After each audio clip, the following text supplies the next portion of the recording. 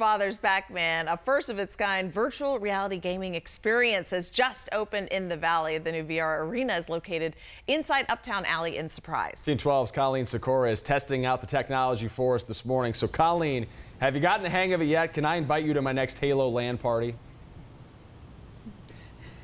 You probably don't want me on your team, Paul. Like, to be honest, you don't want me on your team for video games. I'm not really very good at them, but this was actually pretty easy. And Ben, this is really for everybody. This isn't just for, you know, those gamers out there. That is very true. It's got a little bit of everything. Talk with me a little bit about kind of how this works. Obviously, we're seeing these players here. They've got a controller with a gun. They're playing a game with those virtual reality goggles.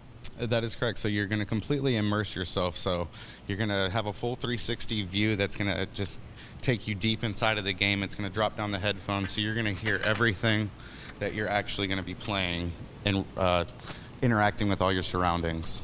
Really cool. And talk with me a little bit about kind of this controller and how it works. It's not your typical, you know, controller where you're using two fingers or whatever to be able to kind of work the game. That is correct. So it's going to track all your movements. So you're going to be able to see exactly what you're holding inside of the game.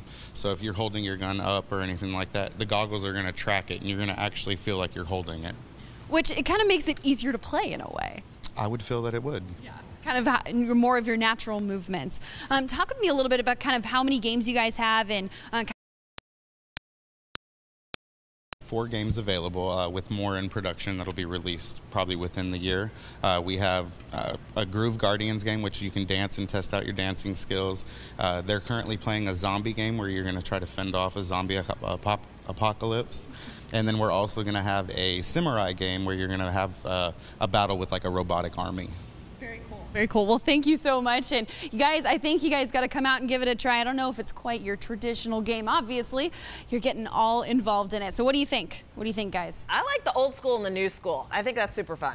I think it looks a little more physically taxing than my typical game nights. I can't sit on a couch there and eat stuff while I'm playing, so that's kind of a no for me, but I'll take your word for it, Colin.